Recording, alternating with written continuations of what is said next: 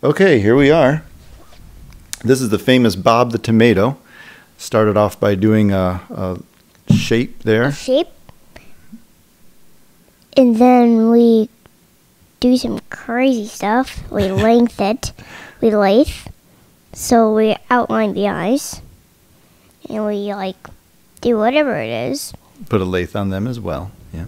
Put a lathe on the eyes as well. Then finally we do the nose after the eyes. Yeah.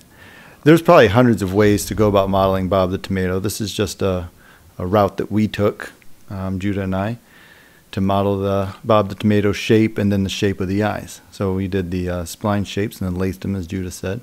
Then we're going to do the eyelids here. We're going around them with the shape tool.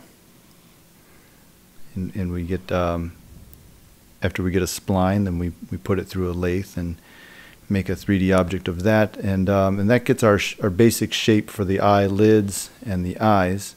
And now I'm positioning them into the tomato shape there.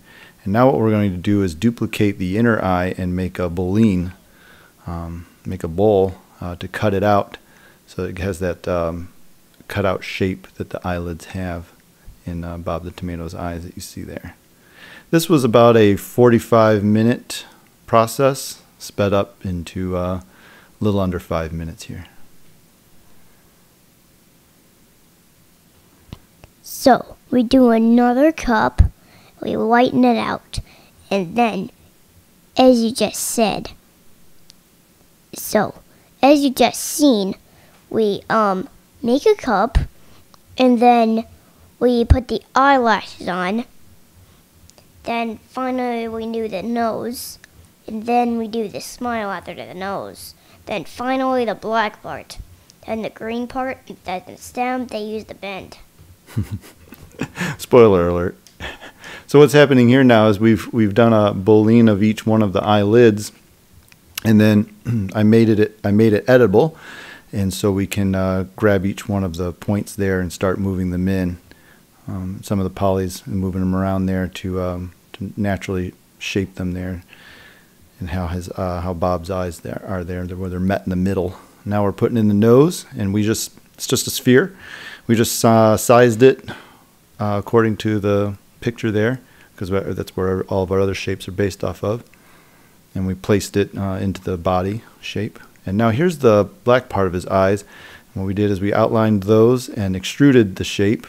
And then we're going to shrink wrap it to the white eye. As you see there, we have a shrink mod there. And so that'll hold it to the white part of the eye so we can move it around on there. And then we just duplicated that one on the right and moved it to the one on the left, pasted it over to the one on the left. And then the smile, we just outlined it with a spline there, extruded it, gave it a black texture. Now this is a freehand spline drawn there for the little bit of leaf that's on his head, as you see. And now what we're going to do is put that through a formula mod, and that'll give it the wavy leaf that it is on the top of his head. There we go. Now we can position that where we need it, give it a bit of a green texture here. And then all we got left is the stem. How did we do the stem, Judah? Like I said, we did a gray part. Then we bended it, and then, well, we pick a floor. This is where Judah was picking out some different floor. That's ice that he wanted, and then the next one after that was a polished floor. So we chose some textures here, and it's just a basic global illumination with a sky, and I think I gave the sky a little bit of a blue tint, like he's outside or something. So it's just a global illumination, no default light, and a little bit of sky.